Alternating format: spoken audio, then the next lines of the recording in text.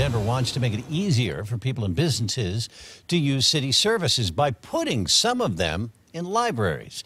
Our Tori Mason's at Valdez Library at 47th and Vine today. And Tori, this is kind of about improving lives in those neighborhoods around the library branches.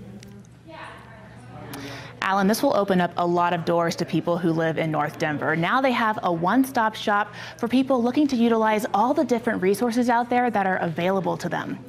Now, the new Resource Center gives residents in Globeville, Elyria, and Swansea a place to connect with city and county resources.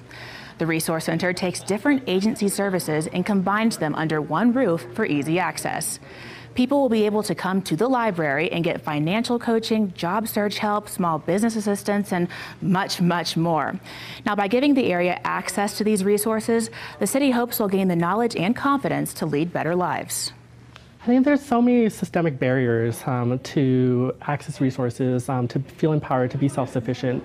So removing those barriers as best as we can as a city, to have these direct resources in the community, to answer those questions that people feel are inaccessible.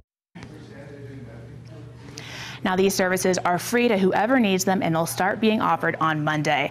There's a schedule of the different agencies that'll be here and when they'll be available on cbsdenver.com.